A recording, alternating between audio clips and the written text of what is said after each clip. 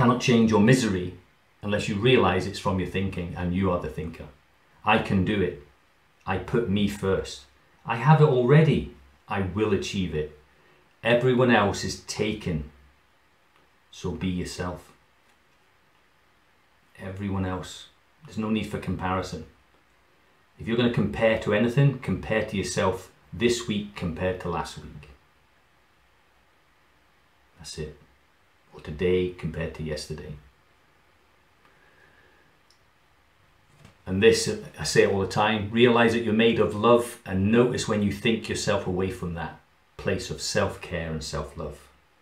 We have well-being, we have thinking, we have misery. You think yourself away from well-being. If you stop thinking, you get self-love. You get well-being. You're not broken, you're not lacking. There's nothing wrong.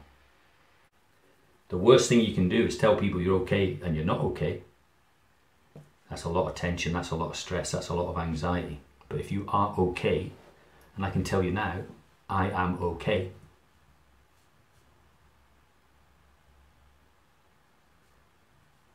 Authentically true. I am okay. I don't look for things outside of myself to be more okay.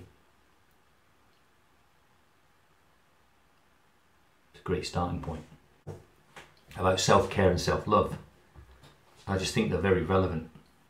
Owning our story and loving ourselves through that process is the bravest thing that we'll ever do. Owning our story and loving ourselves. Remember, the stories, the scary part of it now is made up. But if you do that, you will have an amazing life. You will be golden. You're not required to set yourself on fire to keep other people warm. It's not selfish to put yourself first. It is selfish to neglect yourself. And we do that by putting other people first. Putting yourself first, you do more for other people. You show up better in the world. So make yourself a priority once in a while. It's not selfish, it's necessary. And the more we love ourselves, the more we blossom into the greatest versions of ourselves. And you need love and connection to do that.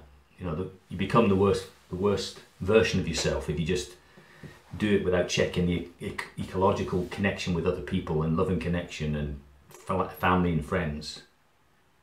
But the more you show up from love for yourself, the better everybody is. This is good stuff. People don't realize this. I didn't realize this. It kept me stuck. Your greatest responsibility is to love yourself and to know you are enough. They're just words. But it's only the thinking that takes you away from this. Because I remember when I used to tell people, just be quiet with yourself and sit with your feelings and they won't hurt you. But when you're stuck up in your head with thousands of thoughts telling you all them things that are in the bubble, I'm not good enough, you know, I'm this, that and the other. So when clarity and purity of thought are present, you call that wisdom if you want, common sense, the answer you seek will present itself. For what you seek is with you and has been with you always. I'm here to point you to that. You're looking the wrong way if you're looking outside of yourself. You need to look inside yourself at where there is no thought. And that creates a quiet mind. I defrag my brain 80%. I sometimes forget my own name. And when you can have that quiet mind, it leads you to your own insight. And the only thing that will change you today or the next day or next Monday or whatever, the penny drops from the last straw that broke the camel's back, the penny drops. If it leads to your own insight, you will see the world differently. It's gratitude. Being grateful for stuff. And if you're grateful, think about it now, there's no scary thoughts. You're sitting in your heart space with this lovely feeling, and you're just grateful that you're breathing. You're grateful that you've got things to do in life. And it is like cutting a parachute off your back and allows you to move forward quicker.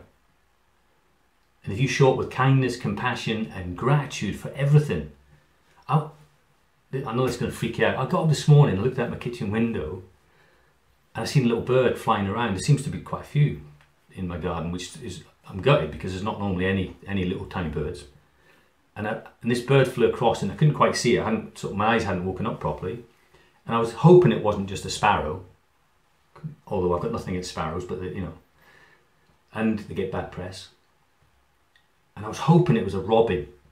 I was that present and I just watched it until it turned round and showed me that it was a robin. And I got super excited about it because I seen a bird with a red breast. It's mad, isn't it? But it made me think, what could you be grateful about that? Well, I'm grateful my eyesight's good enough to see it 20 metres away. I'm grateful that there's still birds flying about, and I'm grateful that it was light enough to see it, and I'm grateful that it looks like spring's on its way, because it's starting to already. The lockdown part was a bit hard work, the darkness, but it sort of missed the dark nights and the dark mornings. Didn't really see them. So now spring's here.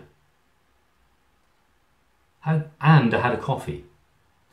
All that gratitude is just in that. We don't have to bungee jump. We don't have to jump out of a plane. We don't have to abseil down a cliff. Some of them things I want to do, but I am so grateful for, I like to say nature. The one thing that nature gives you that your thinking can't, it gives you them connected feelings, doesn't it? It's like, the oxytocin you get from being in love with yourself and being in love with someone else. It's a lovely place to be.